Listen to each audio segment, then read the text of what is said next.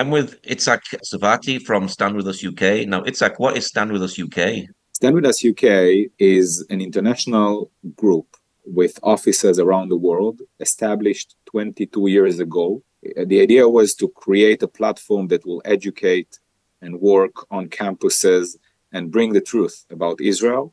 It was very close to the Second Intifada and the rise of social media.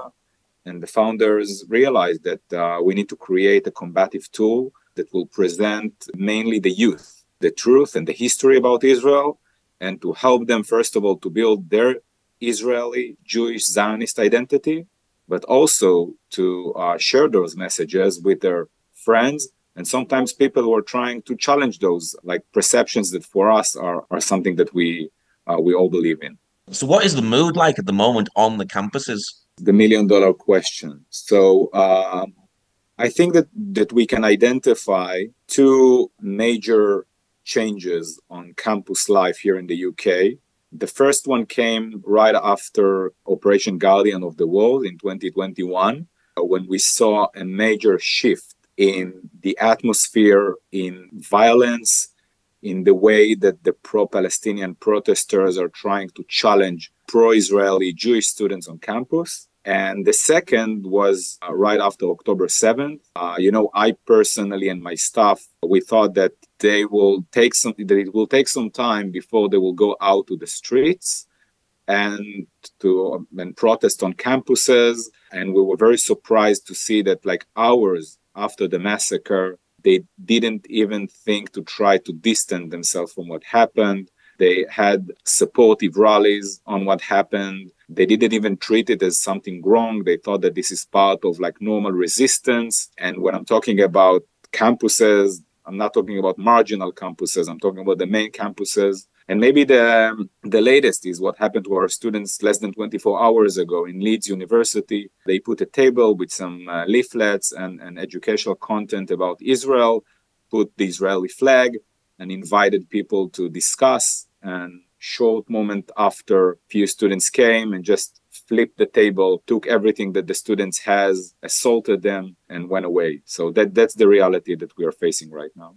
So, is it very dangerous to actually be Jewish in university at the moment? I would say that it might be dangerous if you will do two things. You will reveal yourself and you will identify with Israel. So if you if you will keep your identity in secret, you won't project anything that implying that you're Jewish. And if you won't project your support in Israel, then you might be safe. But if you will do it, it's unfortunately it's dangerous. Yes. Are the leaders on the campuses actually dealing with these type of attacks and threats? So the universities are a very complicated arena. First of all, the university leadership, in my view, they can do a lot more. They realize that those anti-Israeli groups are very extreme. They don't want to deal with them. I think that at the beginning they thought that if they will contain their messages, the situation might calm down. But I think that the opposite happened. As long as you feed the beast, they become hungrier. And today I think that they completely lost control on what's going on that matter. The student leadership, so again, they also understand that they have a lot to lose if they will try to challenge those extreme groups. You have to understand that they have a lot of people behind them. I don't want to say that the Jews are the minority, but if you will go to like a normal campus and you will see a rally, we're talking about a massive amount of people, and they are part of societies and other campus bodies. And sometimes when you have a society that, I don't know, like a music society, they will think twice before they will collaborate with the Israeli society or with the Jewish society, because they might find themselves boycotted by all the other societies that are afraid from messing up around or deal with the pro-Palestinian society. So that's on the student level. There is also student unions, that more and more student union bodies are led by pro-Palestinian students, that using the student union as a platform, as a political platform, to deliver their pro-Palestinian messages, but mainly anti-Zionist messages. I can give you examples that even some of them using their official email signature in a body that should represent all students, regardless their views or origin or nationality. They're using those email signatures to put pro-Palestinian slogans, anti-Zionist slogans, etc., etc. So right now you have some, what I defined as heroes, local heroes, students that are taking the initiative and trying to change reality, but it's a drop in the ocean. These extremists, do they actually have any facts that they can base things on? Or is it just like a herd mentality where everyone's just beginning to follow them because they're the powerful view? I don't think that facts is something that they care about. I think that they have a narrative and they are following their narrative. And it is very hard to challenge their narrative with facts. Because for them, if you will try to engage with them and discuss with them about facts and history, they will immediately cut you off and say, look, I'm not going even to discuss with you. You're dangerous. Some other compliments that you probably get. So it's very rare to find people who are actually willing to argue or to discuss on a fact base. Usually, they're coming with a narrative and that's what it is.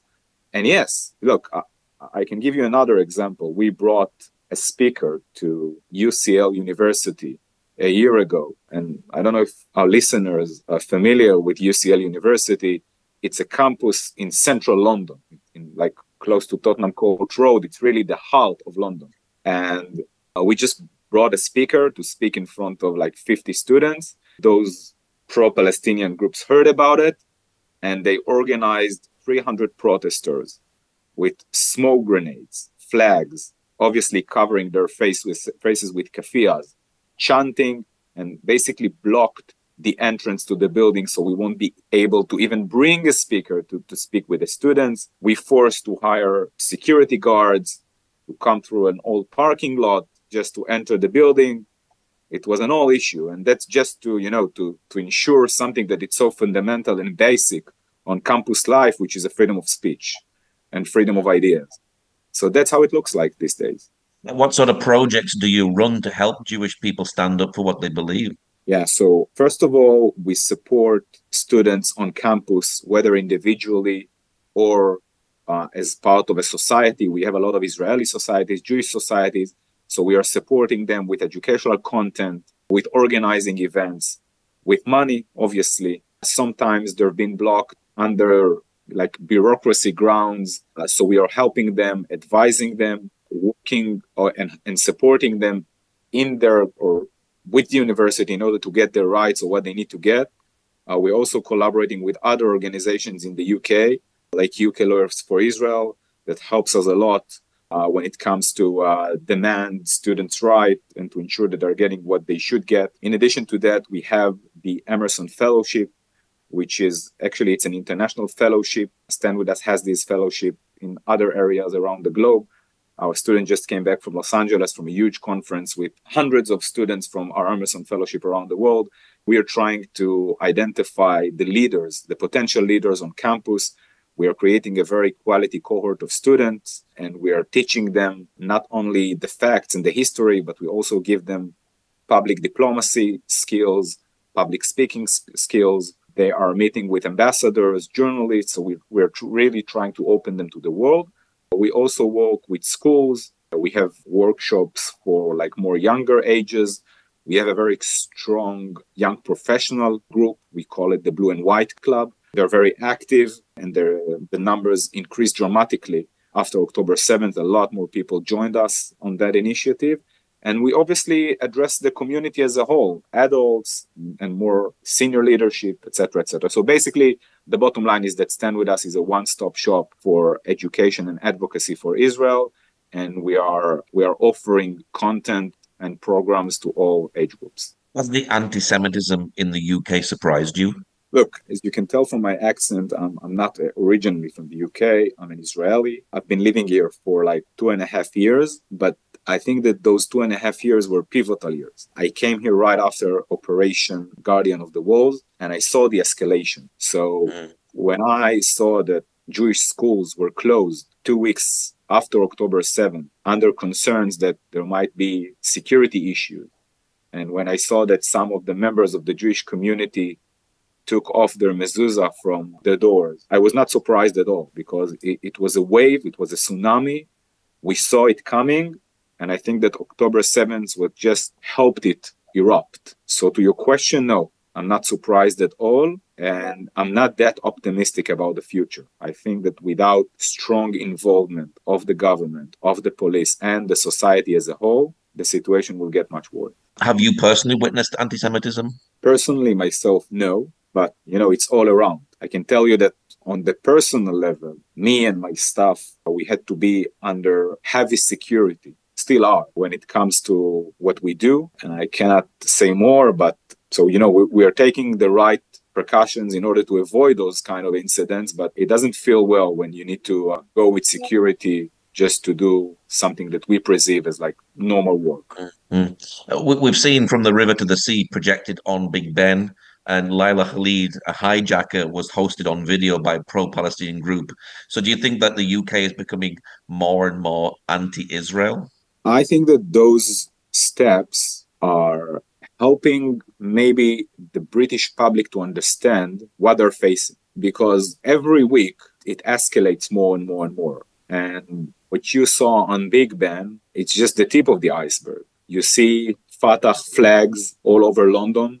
They're hanging those flags on the streets as if it's like the national flag of the UK. They are putting those flags and other slogans on memorial sites to British soldiers. And I think that, on the contrary, I think that those kind of actions may be functioning as a wake-up call to the British people that what we see on the streets against Israel, it's much wider than that.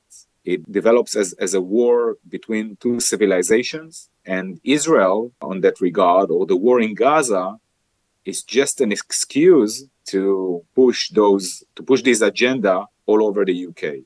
So I hope that we won't see more escalation, and people around the UK will understand that protests against Israel and thousands and tens of thousands of people who supporting a massacre in innocent people, this is not something that any free society can allow itself, whether it's against Israel or against any other country. Now you are Stand With Us. Are you seeing people stand with Israel?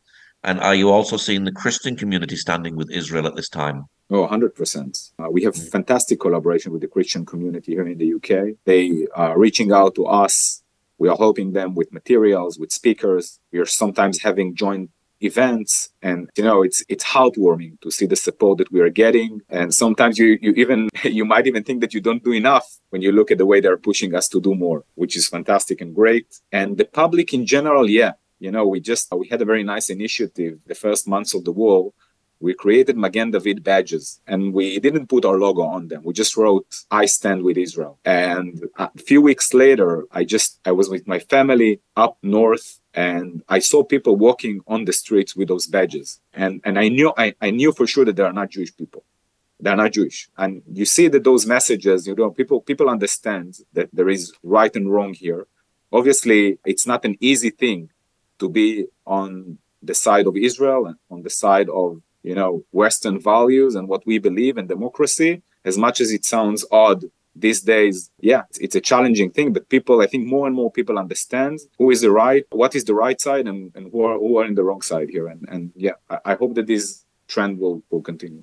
Now, you were actually in Navy Special Forces. Do you think Israel can defeat Hamas? And should Hezbollah be on the list too to actually deal with them at this moment? For sure, I think that Israel can deal with Hamas. Obviously, the situation now is much more sensitive because we have hostages. You realize that if we didn't have hostages in captivity, I think that the situation was completely different. So Israel is trying to, from one hand, dealing with Hamas, and at the same time to ensure that all of the hostages will get back safely. So it's much more complicated. But obviously, if you're analyzing that from a military point of view, Israel can defeat Hamas. Israel will defeat Hamas. It's a matter of time, but it will happen. But it's a very sensitive and delicate situation. As for the North, it's hard to see a scenario in which the tens of thousands of Israelis who've been evacuated from their homes and towns in the northern border of Israel will return, while Hezbollah still holds its stockpile and terrorists on the border with Israel. So I think that at some point Israel will have to deal with that. How and when, we don't know, but I have a strong feeling that we will see a military conflict there in the near future. What is your prayer finally for Israel at this time? My prayer for Israel, it's a very emotional question. And thank you for asking that. I think that I'm wishing Israel to be united. And, when we are working together, when we are united, nobody can defeat us. So now we are experiencing tough times, and we experienced tough times in the past. All of our history is full with challenging times, and we prevailed. And this is another challenge of our generation. And if we will stick together and we will believe in our cause, we will win again. What's your website for people who'd like to know more? Our website is standwithusuk in one word.com. Okay, Itsak, thank you very much for sharing today. Thank you very much for having me.